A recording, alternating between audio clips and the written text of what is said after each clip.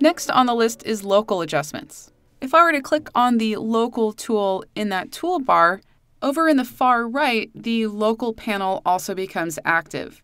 So this is just another way to access that local adjustment. Once you add a local adjustment, by default, the exposure is going to be at -1. I prefer to kind of start from scratch, so I go over to the exposure name and I double click it, and that resets it back to 0.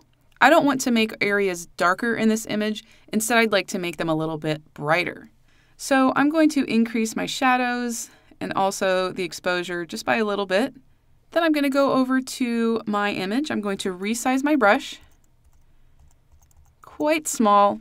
And then up at the top, I'm going to make sure my feather is set to 100. And I'm going to reduce the opacity down to about 50%.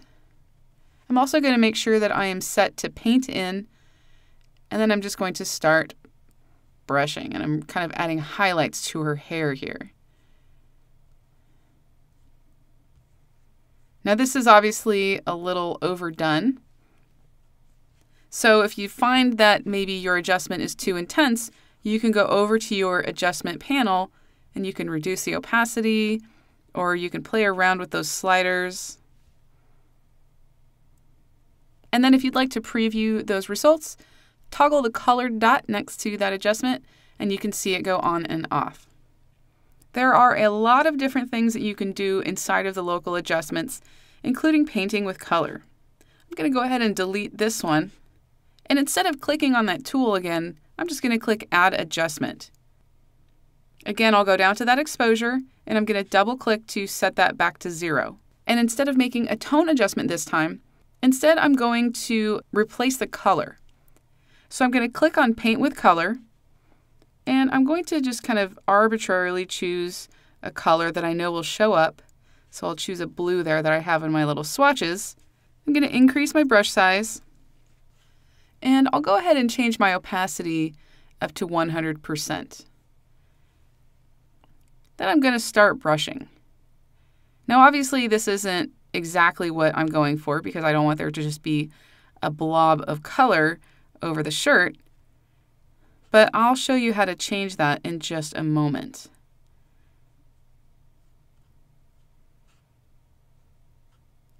So once I have that color added, now I can go over to my Paint with Color options.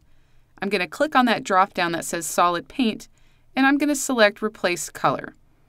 You can also try Classic, and actually in this case, I think Classic looks a little bit better. Now if I want, I can go in and refine some of these areas in the mask. So I may need to zoom in. I'll press that space bar to pan over, and then reduce my brush size and make some refined masking to that edge there. I have an area right here that looks like I painted a little bit too much on the skin. So I'm going to press Shift X, which is going to change my mode to Paint Out. And then I'm going to brush over that area and it's going to remove it. There are some other areas I still need to refine. I'm not going to spend the time doing that right now, but if this were an image that I were working on, I would actually go in and fix some of these areas of this edge over here. But what I am going to do is go over to my opacity and drop the opacity down a little bit. And I'm also going to go in and actually change that color, and I'm going to kind of just play around and maybe make it a little bit darker there. You can also just move that swatch around and I'll find a completely different color. I kind of like that kind of greenish teal. Now let me zoom out and I'll toggle that adjustment on and off so you can see what it did.